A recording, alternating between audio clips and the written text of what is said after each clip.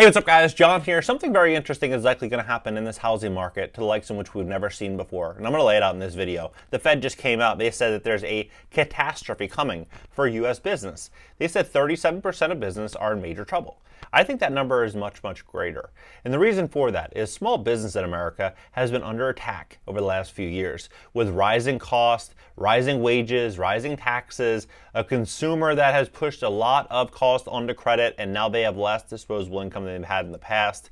It's just been a very, very challenging environment for a lot of small businesses. Meanwhile, large corporations have many of them have their own shipping, distribution. They have their footprint globally to where they can outsource as much work as possible and draw in products that they can sell at a much higher margin than Sally's Beauty or Steve's Plumbing or whatever it may be, they're really struggling. But now what we're starting to see here is a situation that's unfolding against U.S. homeowners to the likes in which we've never seen before. And I think it's going to bring forward and present an opportunity for smart and savvy real estate investors that want to invest in real estate, that want to grow and scale a business, that want to retain talent for their business.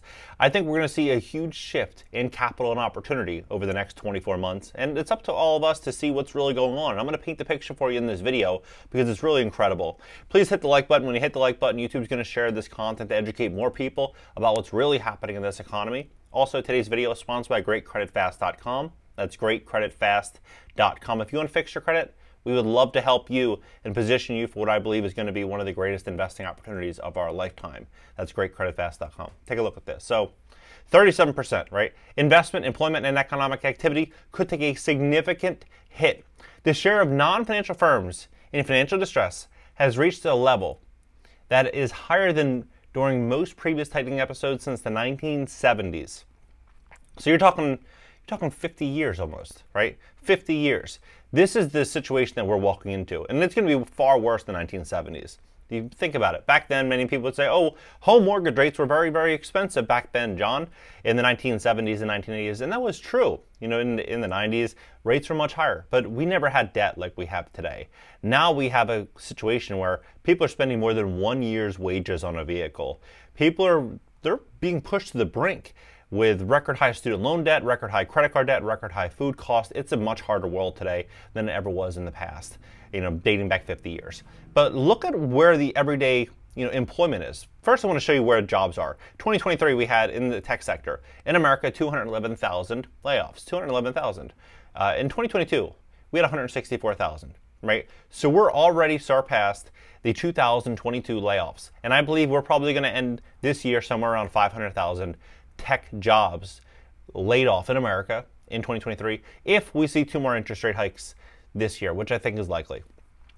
But let's look at where wages are. Wages in 2019, $68,000 was the median U.S. income, right? $68,000. Today, that median income is $67,000. So real wages, they dropped by about $1,000 over the last 4 years. But what happened with rising costs? What happened with home prices? This is something very interesting because the median home price, the median mortgage rate in 2019 was about $1,200, right? $1,200. And today, $1,466, right? But they have the golden handcuffs. The golden handcuffs of these very, very low interest rates.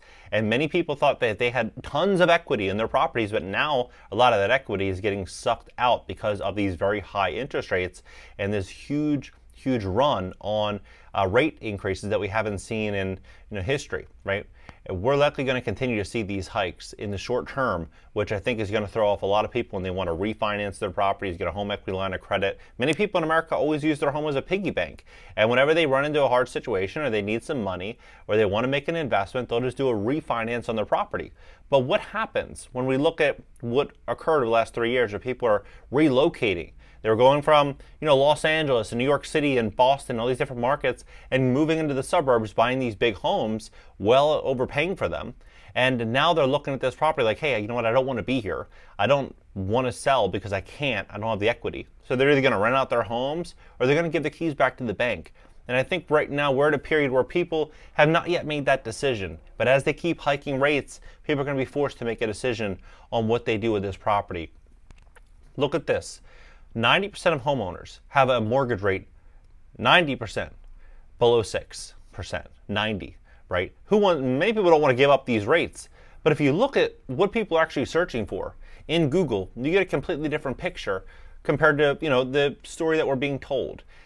Can I sell my home if it's in foreclosure? Breakout. Sell my house fast Phoenix up 4,700%. Sell my house fast Arlington up 3,300%. Home equity loan, no credit, up 500%, right? But it's very fascinating because it's not just jobs. It's not just mortgage rates. People are getting hit from all sides. Everyday Americans are getting hit by all sides. Car insurance is absolutely skyrocketing. I just actually renewed my wife's policy, and when they gave me this quote, I was blown away. We paid 6 months up front to save, I think it was like 10 or 12% if we paid up front. So we did, but the amount of money that we paid to insure this car was, it was mind blown. I was mind blown. But everyday Americans, I'm hearing all the same in the comment section. Oh, John, I was quoted $700 in New York City for a basic car for insurance. People are they're paying through the teeth for their cars. But as this is happening, we're starting to see, some rates are jumping 40%. We're starting to see this situation unfold with these rising costs, where people are locked into all this different debt, and their wages are falling, but everything is just getting progressively more expensive.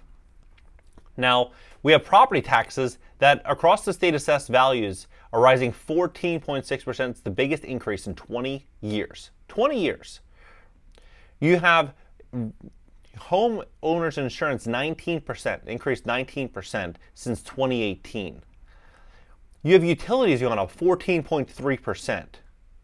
You have inflation costing the average American family $433 a month. So when I look at this information, I'm like, okay, real wages are falling, car insurance is going up, homeowners insurance are going up, utilities are going up, everything is going up.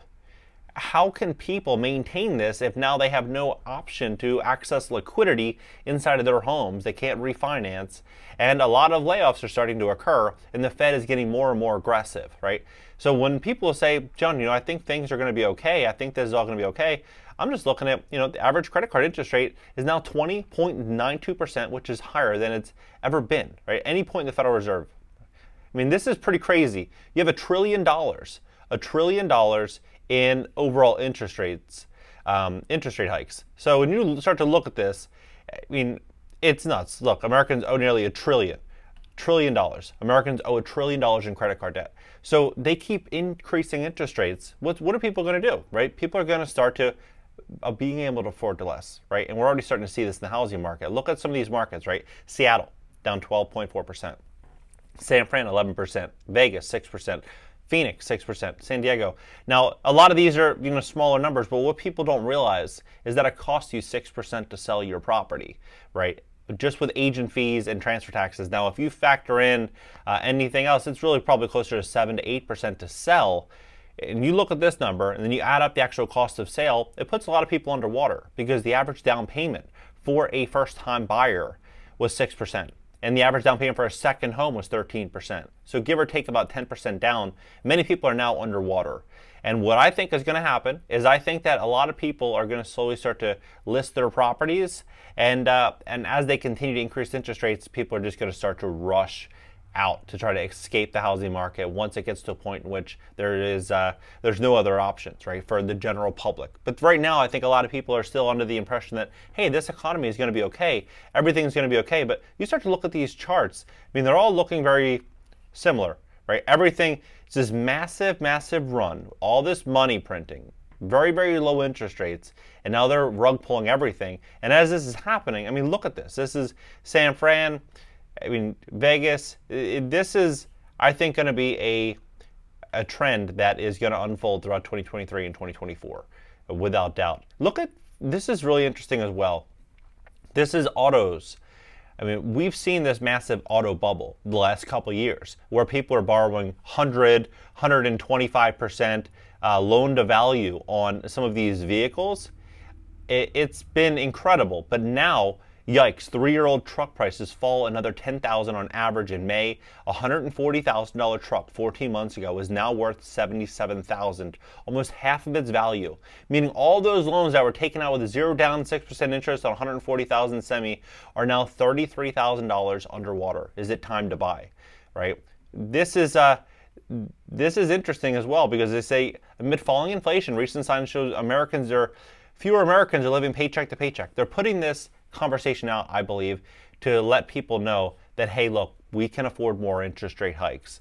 The economy is doing better. The economy is doing okay. And I'm not saying the economy is doing horrible now, but I'm saying the everyday American is. And I'm saying that it's a completely different picture what we see on television versus what we see on Main Street. And I think soon it's going to be undeniable, especially if they bring back student loans in the next 90 days, 120 days in September, October. You're going to see a lot of people not being able to afford those loans, right? They're not going to be able to make those payments. Look at the auto market. 125% loan to value on these cars. 110% for used cars, same quarter as a year ago. So yeah, people ask me, hey John, you think the housing market, you think everything's going to crash? I'm not saying that I think, this is going to crash because, I'm just like bearish on the market. I'm just saying, how can people afford it when we start to step into this new environment where we're going to start to see a situation where things are likely going to continue to get more and more and more expensive as the years to come, and we're going to start seeing wages continue to fall, and we're going to start seeing more and more employers outsourcing talent, less opportunity here in America with rising taxes and more money printing. So people ask me, what do I think is going to happen? I think we're in the greatest wealth transfer of all time, and money's never lost, it's simply transferred. That's it. We're going to see this money being transferred from the middle class, and it's going to be transferred to the top. And if you're a smart and savvy investor, you want to invest, you want to position yourself for the greatest investing opportunity of all time, I think the next 3 years are going to be extremely, extremely important to do that. And what do you guys think? Drop it below. Let's have a conversation about it. If you want to fix your credit to position yourself for what will be an incredible opportunity, we'd love to help you at greatcreditfast.com. Greatcreditfast.com. Schedule a free consultation over there. And I'll catch you guys in the next video. Add me on IG for short form content I won't post here, and I'll catch you guys in the next one.